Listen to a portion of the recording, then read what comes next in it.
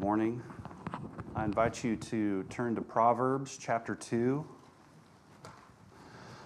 Proverbs chapter 2. As Carol and I approach a pivotal transition in our life, this passage has become more and more dear to me. Proverbs chapter 2, and we'll be looking this morning at verses 1 through 8. Before we moved here, we lived in New Mexico, and while we were in New Mexico, I learned about a person. His name is Forrest Fenn, who lived in Santa Fe, New Mexico. He was a millionaire and had traveled the world over. One day, he decided in 2010 that he would take a box, a treasure chest, fill it with gold, emeralds, rubies, jewels, all kinds of expensive artifacts that he had collected as he traveled the world. And he took that treasure chest and he went into the Rocky Mountains by himself and buried the treasure chest. And while the location remained undisclosed, he penned a 24-line poem to give would-be treasure hunters clues to where the treasure chest is. And so this is his poem. Listen to the poem.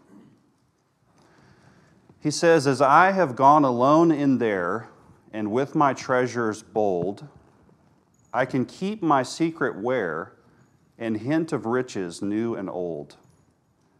Begin it where the warm waters halt, and take it in the canyon down, not far, but too far to walk, put in below the home of Brown. From there, it's no place for the meek, the end is ever drawing nigh. There'll be no paddle up your creek, just heavy loads and water high. If you've been wise and found the blaze, look quickly down, your quest to cease. But tarry scant with marvel gaze, just take the chest and go in peace.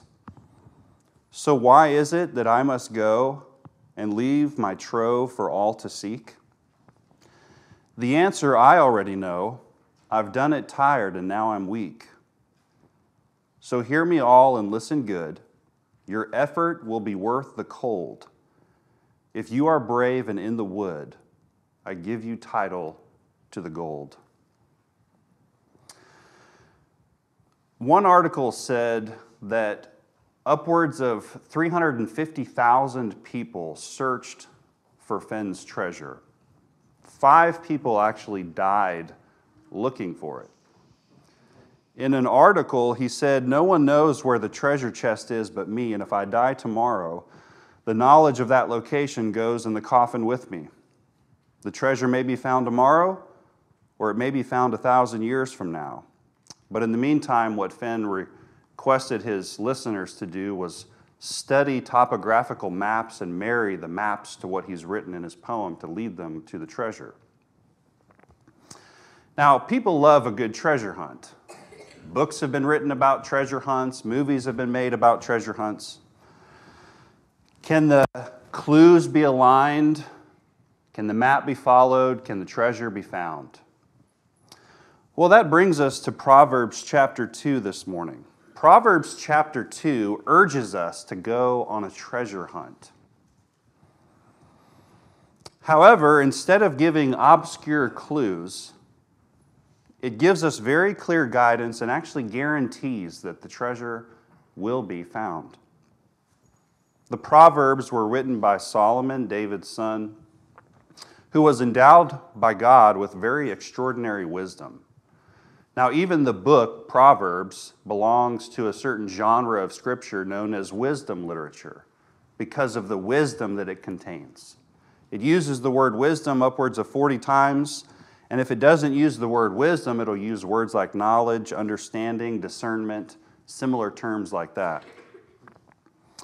But the book isn't simply about wisdom, but it's about how we attain that wisdom. And particularly this passage. The book as a whole, Proverbs urges us to seek wisdom, but Proverbs chapter 2 in these first 8 verses urges us in a very particular manner. And not only does the passage show us how to seek it, but it gives us the marvelous promise that if we seek it, we'll find it. Listen as I read Proverbs chapter 2, verses 1 through 8. It says, "My son, if you will receive my words and treasure my commandments within you, make your ear attentive to wisdom, incline your heart to understanding. If you cry for discernment, lift up your voice for understanding. If you seek her as silver and search for her as for hidden treasures, then you will discern the fear of the Lord and discover the knowledge of God. For the Lord gives wisdom. From his mouth come knowledge and understanding. And he stores up sound wisdom for the upright. He's a shield to those who walk in integrity, guarding the paths of justice, and he preserves the way of his godly ones." Now, Solomon very clearly here is urging his son to persistently search for wisdom. And if his son will do that, he will find his wisdom. Now, this is a call not only to the author that Solomon's, or the audience that Solomon's writing to in the context, his son, but this is a call to you. It's a call to me to earnestly seek God's wisdom. And if we earnestly seek God's wisdom, he will give us his wisdom.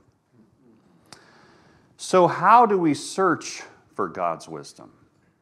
And how do we know that if we search for it rightly, we'll find it?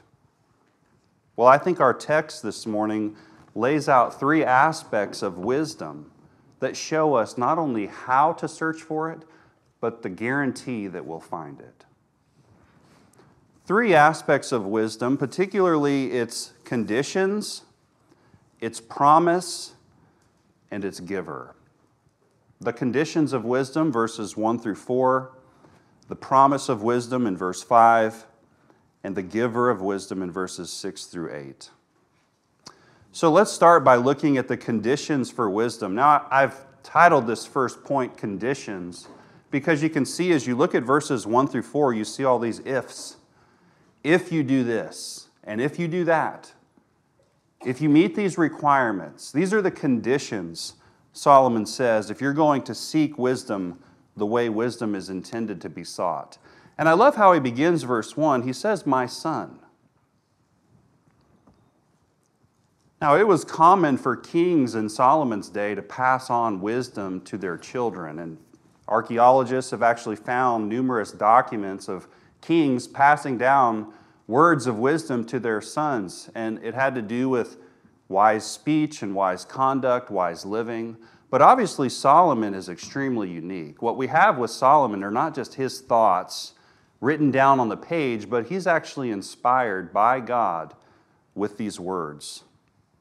He is the author of part of Scripture, which is inspired by God. And it would be different if it was started out, "To whom it may concern." You know, there's a personal aspect to what Solomon's writing here. He doesn't just say, "Whoever might be reading this." He uses the term of endearment, "my son." And I think it's not just intended for his son, maybe Rehoboam or whoever, but he's writing to all of us who would listen to his words. In a sense, he's trying to draw us in and say, "Listen to what I'm about to tell you. My son, listen to my words." He's taking us, if you will, under his wing, and he wants to mentor us and guide us and lead us in the way of wisdom. Now, the conditions of wisdom, they're all laid out here in verses 1 through 4, but if you could list it under one sort of umbrella term, the primary condition for wisdom is action. Action. It takes action, and it takes effort, and it takes full engagement on your part and on my part.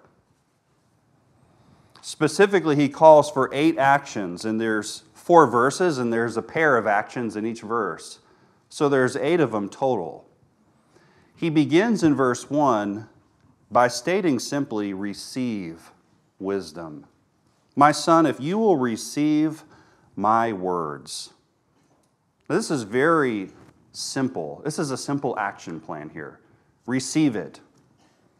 It's as if it's there for the taking. You just have to reach out and receive it. And you notice that it's conveyed in words. The words have been captured and written, and all we have to do is receive these words. It's really that easy. And as you read through the Proverbs, you come to learn that it really is that easy.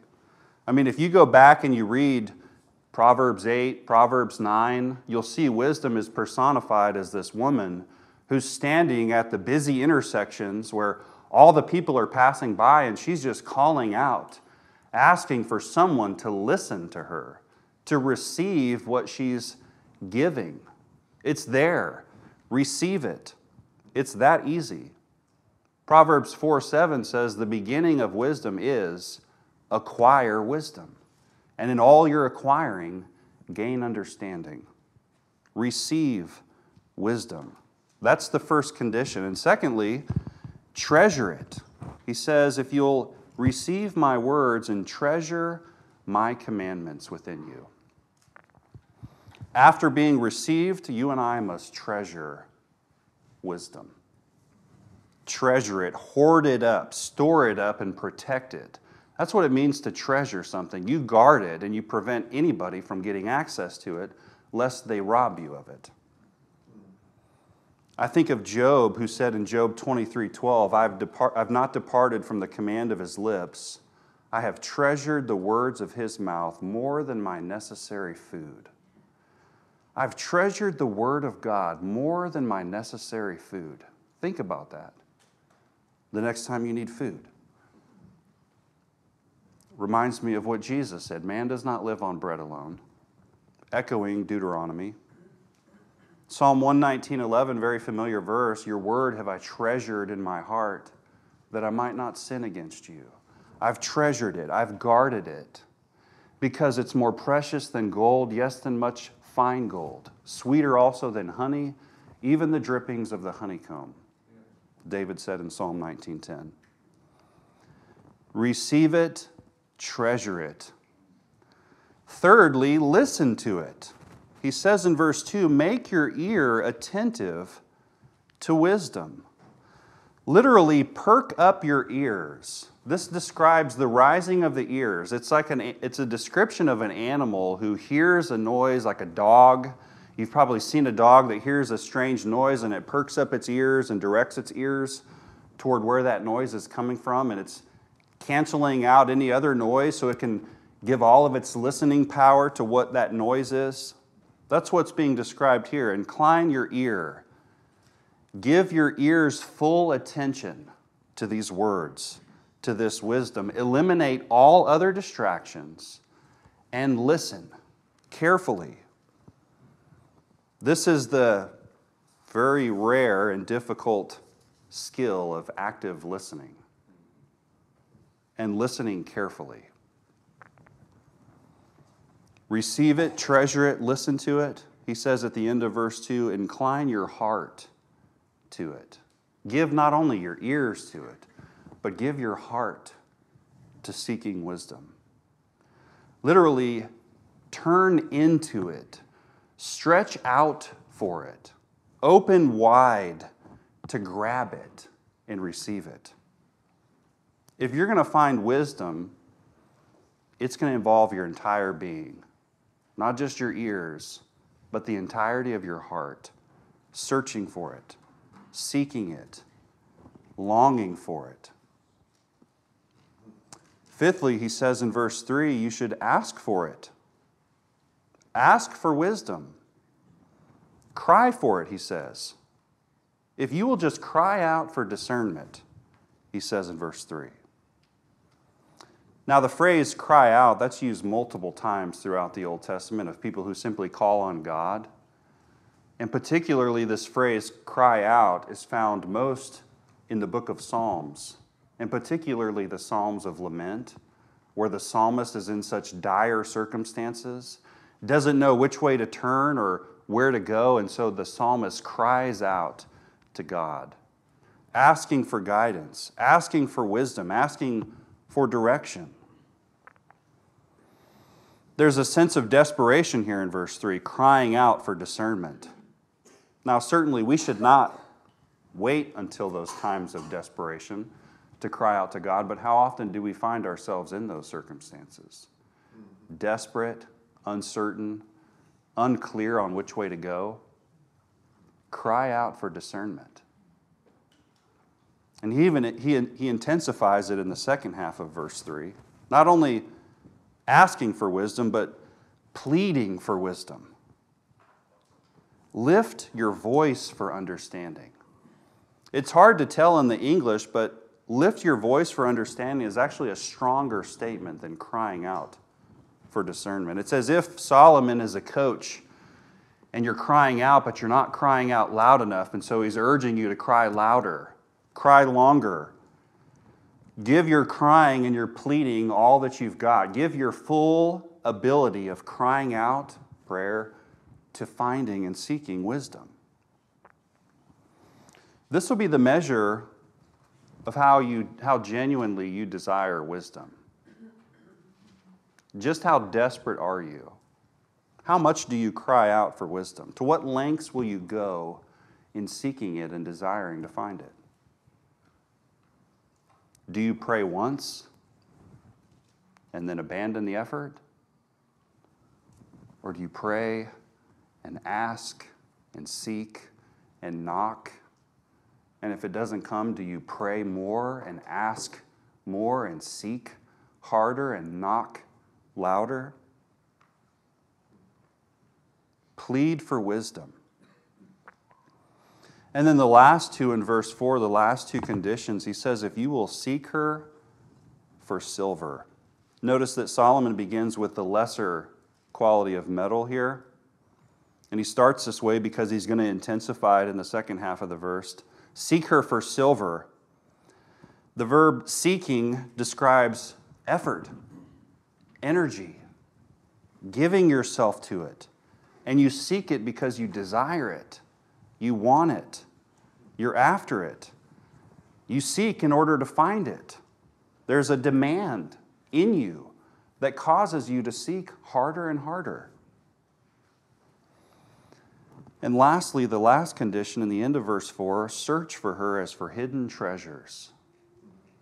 Now, I just think about that. Who wouldn't want the wealth of treasure and silver? I mean, who wouldn't want to find Forrest Fenn's treasure chest? How much time and effort have people given to studying that poem and studying maps and spending time out in the woods looking for a box of metal? How much more should you and I seek God's wisdom, searching for it? And if we seek it and we don't find it, we search harder. The treasure is hidden, which is what he's describing here, which implies it demands our seeking, our searching. Now, I have to say at this point, before we move on to the promise of wisdom, if you're here and you're not a Christian, God's wisdom is not available to you as it is to a believer. Your first step toward wisdom is recognizing how offensive your folly is to God. How foolish you are. And if you're here and you're not a believer, you need to turn to God, confessing your sin and your folly and seeking Him for forgiveness.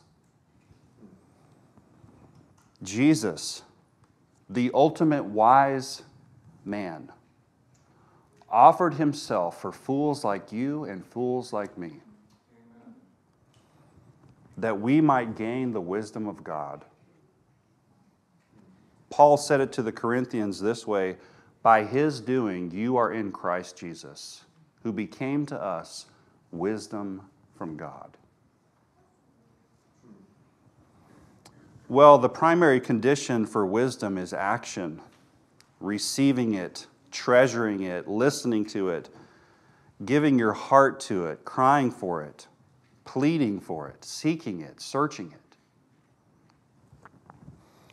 And guess what? If you will do this, there's a wonderful promise, the promise of wisdom. It's found in verse 5. Notice what he says. Verses 1 through 4, if you will do this, if you will do this, if you will do that. Verse 5, then you will. Notice the guarantee of that statement there. You will. It's not a question of if you will. It's a guarantee. You will. Notice what he says, you will discern. In other words, your search for wisdom will have a change in your understanding. It'll result in a change in your ability to mentally separate and distinguish things. Your search for wisdom will impact your mental faculties. You'll have a new way of discerning and understanding. And specifically, he says here, you will discern the fear of the Lord. That's interesting. You would think as you work through verses 1 through 4, you'd get to verse 5 and he would say, then you will find wisdom. But he says, you will discern the fear of the Lord. Now this is important because the fear of the Lord appears 14 times throughout the book of Proverbs. And what you learn is the fear of the Lord is absolutely critical to wisdom. Fear doesn't necessarily mean to be scared, but the word fear here describes reverence or revering, respecting, honoring the Lord. The first time the phrase appears in Proverbs is back in Proverbs chapter 1, verse 7, that says, the fear of the Lord is the beginning of knowledge, but fools despise wisdom and instruction. And that usage at the very beginning of Proverbs implies that this is a prerequisite. If you are going to search for wisdom, this is where wisdom begins. The fear of the Lord. All of the other Proverbs rise or fall on the fear of the Lord. And you and I are called to fear the Lord. He demands our fear. And fearing the Lord is a product of our understanding who He is. All of His attributes, His character, His promises, everything He's revealed to us about Himself in the Word of God demands a response from us, and that response is to be fear. Because of His attributes, His works, His name, His righteousness. Look over at Proverbs 9, verse 10. This is another very familiar proverb. Again, the prerequisite for wisdom. Very similar to Proverbs 1:7, Proverbs 9:10 says, the fear of the Lord is the beginning of wisdom, and the knowledge of the Holy One is understanding. Notice how foundational this statement is. The fear of the Lord is the root of all wisdom. It's the beginning, it's the commencement, it's the initial steps into wisdom. Fear of the Lord is essentially the gate that you have to go through before you'll ever have access to God's wisdom.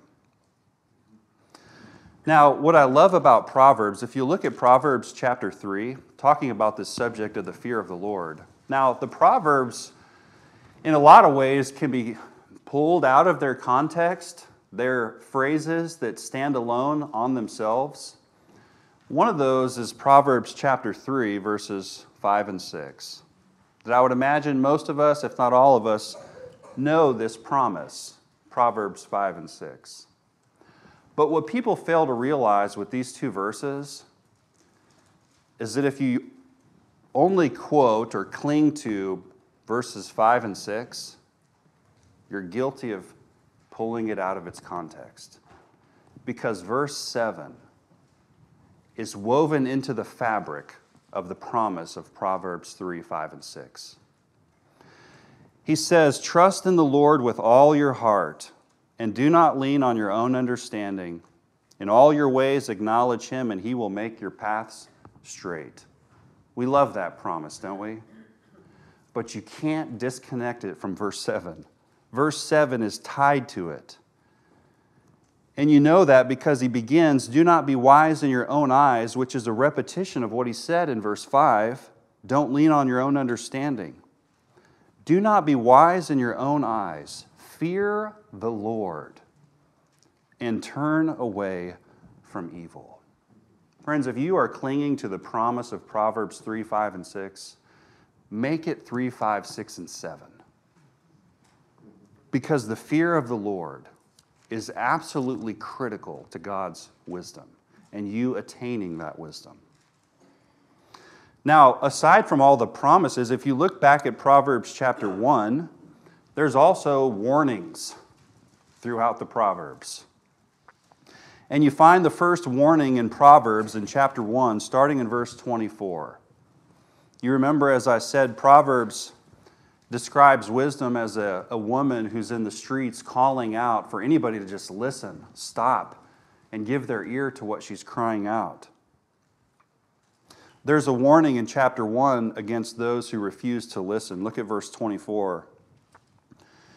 She says, because I called and you refused, I stretched out my hand and no one paid attention, and you neglected all my counsel and did not want my reproof. I also will laugh at your calamity. I will mock when your dread comes. When your dread comes like a storm, and your calamity comes like a whirlwind, when distress and anguish come upon you. Then you will call on me, but I will not answer. Then you will seek me diligently, but you will not find me. Why? Verse 29. Because they hated knowledge and did not choose the fear of the Lord. You see how critical the fear of the Lord is to gaining God's wisdom? It's absolutely critical. There is so much blessedness that comes with the fear of the Lord.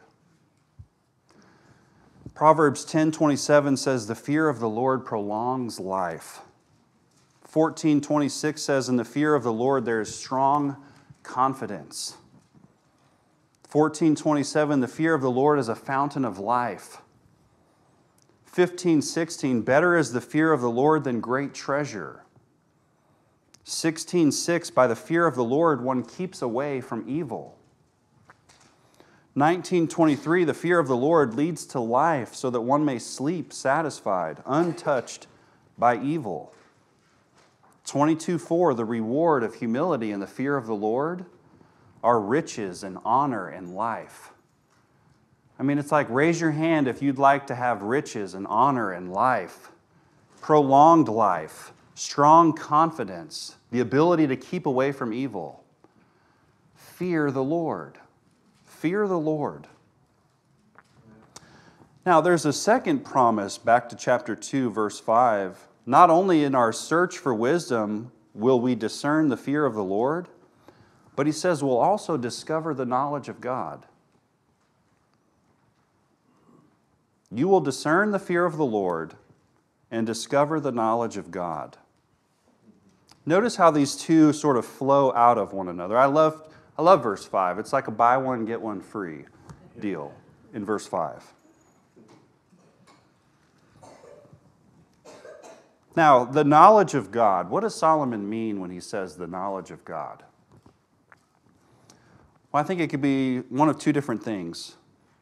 The knowledge of God could mean that as you seek wisdom, you'll gain more knowledge of who God is. Or on the other hand, if you search for wisdom, you'll actually gain the knowledge of God. The very knowledge that God has, you will gain. Now, with regard to the first meaning, I think when we discern the fear of the Lord, I think it opens us up to a deeper understanding of who God is. Causes us to go deeper in our knowledge of who He is. His Word reveals to us who He is, and it enables us to know and comprehend Him more. That's true wisdom. I mean, you remember the words of the Lord in Jeremiah 9, 23 and 24. Let not the wise man boast of his wisdom. Let not the mighty man boast of his might. Let not the rich man boast in his riches. But let him who boasts boast in this, that he understands and knows me. That is true wisdom. the knowledge of God. But on the other hand, I think both of these are true. Not only do we deepen our knowledge of who God is, but I think as we truly seek God's wisdom through His Word, we begin to think like God. And we begin to know the things that God knows because He's revealed them to us through His Word. Our thoughts will be shaped by God's Word, enabling us to acquire His very own knowledge, the knowledge of God Himself. In this way, we gain the knowledge of God, and in gaining the knowledge of God, we gain the very knowledge He possesses. Profound. But again, before we move to the next point, I have to say, if you're not a believer, God's wisdom is fenced off from you. You can seek God's wisdom, but there's something you need to deal with first. You're not going to be able to discern the fear of the Lord or gain the knowledge of God. Why? Because the fear of the Lord and the knowledge of God first comes by possessing eternal life. I think Jesus said that in John 17:3. This is eternal life. In other words, here's the definition, if you will, of eternal life. That they may know you, the only true God, and Jesus Christ whom you have sent. Wisdom begins with the fear of the Lord, and the fear of the Lord begins with you turning from your sin and turning to Christ. Only then will God's wisdom be accessible to you. Those of us who are believers, we should seek God's wisdom. And we should seek God's wisdom knowing that we will find it. He promises that we'll find it. And how can we be so assured that His promise is true? Because He is the giver of wisdom. This is the third aspect of wisdom that Solomon gives us here. The giver of wisdom, verses 6 through 8. I love this description of the Lord. Solomon says, hey, if you will seek and search and listen and plead for and treasure, you will find wisdom. Why? Verse 6, because the Lord gives wisdom. When we seek wisdom, we can find it because the Lord gives it. He is the source of all true wisdom. The only true wisdom in all of creation comes from Him. People seek wisdom in psychology, philosophy, self-help, false religion, but the only true source of wisdom is the Lord. No other true wisdom in this world exists outside of the wisdom that the Lord gives. Now, if anybody knew this, Solomon knew this. When you go back and you read 1 Kings 3, when God appears to Solomon and says, hey, ask me for whatever you want. I mean, think about that, a blank check, God asking you, whatever you want. What does Solomon ask for? He asks for wisdom. He asks for wisdom. If anybody knows that it's the Lord who gives wisdom, it's Solomon. And he's passing that promise on to us. Notice again that this wisdom is contained in words. You see that in verse 6, for the Lord gives wisdom, from His mouth come knowledge and understanding. The Lord gives wisdom, and His wisdom is contained in words. In other words, the Lord gives wisdom, and He gives it through His inspired, inerrant, infallible, all-sufficient Word. He's given us His Word. He's given us His wisdom, and it's contained in His words. These words come from His mouth.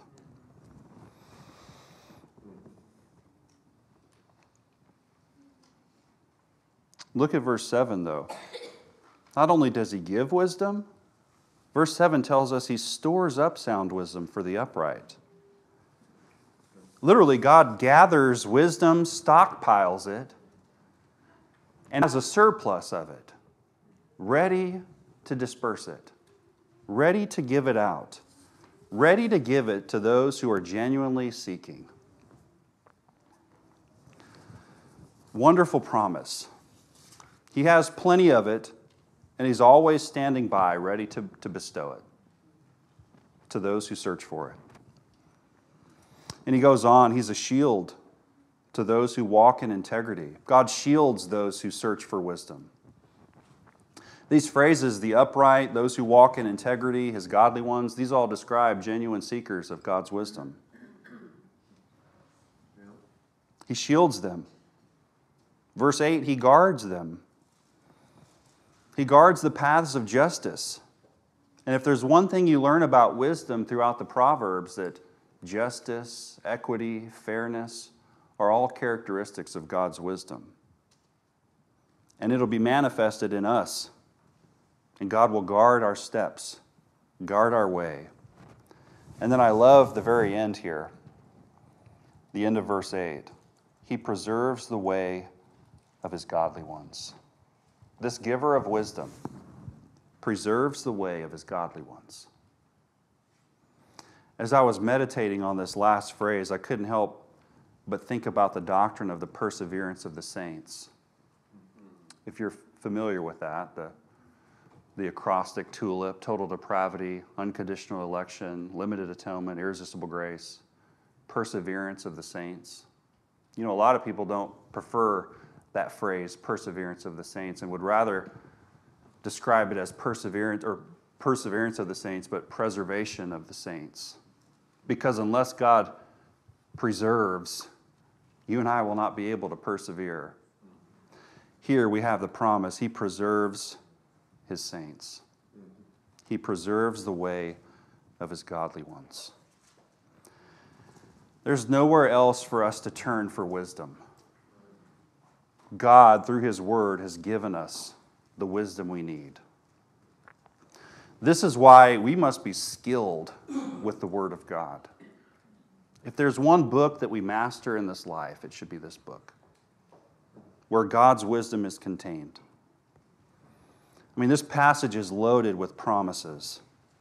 Promises to those who seek God's wisdom. We're urged to seek God's wisdom. And in the seeking, God promises that we'll find. So the question for us is, are we willing to put in the effort? Are we willing to put in the action that's necessary to find God's wisdom? Do we realize that it's contained here? And do we seek it and search for it? I mean, you can answer that on your own by how much time you spend in God's word, seeking it, searching it. I mean, do we wait until we're in trials and difficulties before we seek it and search it? The reality is we need God's wisdom daily. Not just when we're confused and in trying circumstances, but we need it every day when we're desperate spiritually and when we're prospering spiritually. So praise God for him giving us his word and his spirit. Praise God for giving us his Son, Colossians 2:3, in whom are hidden all the treasures of wisdom and knowledge. Praise God that we can pray to him and request, like Joe read in James 1:5, my brethren, if any of you lacks wisdom, let him ask of God, who gives to all generously and without reproach, and it will be given to you. So by God's grace, may our lives be marked by a diligent effort to seek his wisdom. Let's pray.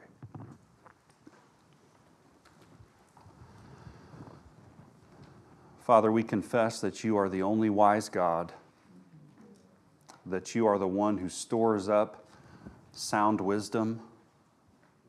Lord, we confess to you our folly, how often we're foolish. Lord, grant us wisdom. Grant us a heart that desires and seeks it and searches it as for hidden treasures. And Lord, may we find it according to your promise. We trust you and we look to you, the giver of all wisdom. In Christ's name, amen.